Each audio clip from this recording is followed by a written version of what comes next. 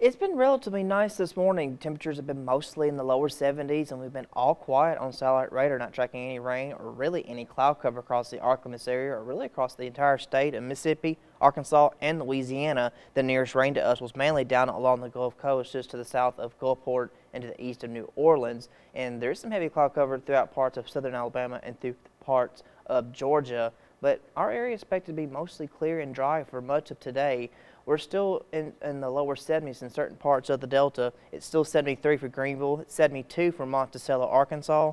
Got to 74 right now for Greenwood, 73 in Clarksdale. We're over at 70 right now for Winona. It finally got into the 70s in El Dorado, Arkansas.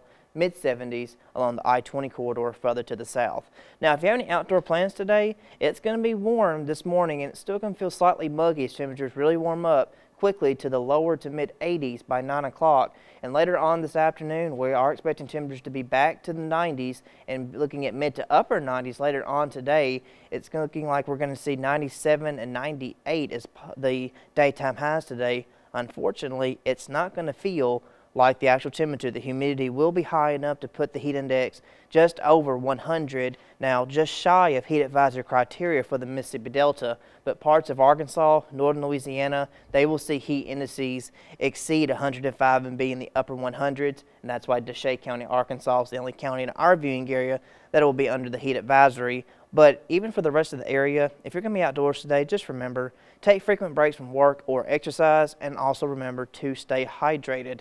Now, as far as the humidity is concerned, we're going to still deal with that for today and tomorrow. But as we close out the week, going into Thursday and Friday, we'll be more closer to a tolerable range. But as we go into Saturday and Sunday next week, we could see that climb back up to a more humid level, but nothing that's going to make you say yikes as you step outdoors, fortunately.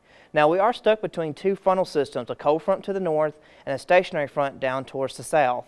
The frontal system to the north, that will approach our area and bring with it some slightly drier air as we close out the week heading into Thursday and Friday, but it's also going to bring the possibility of showers and thunderstorms for tomorrow.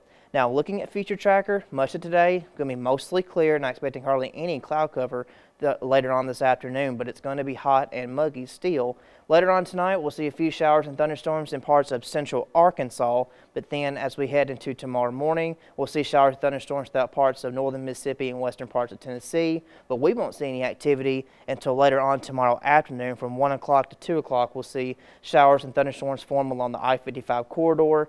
Won't see much near the Mississippi River, but we could see some of that later on around 5 or 6 o'clock later tomorrow evening as we head overnight. Much of the rain and showers and thunderstorms should clear on out of here. Will be mostly clear overnight, but we could still see a few lingering showers for Thursday.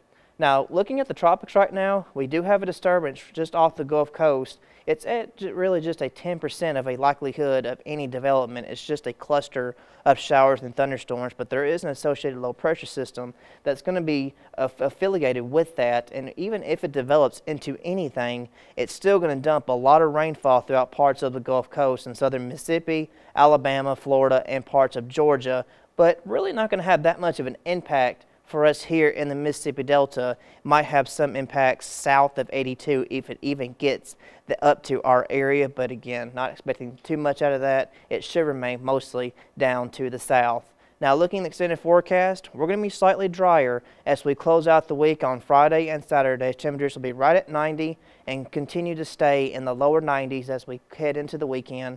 But showers and thunderstorms are expected to once again return as we go into Sunday and Monday of next week.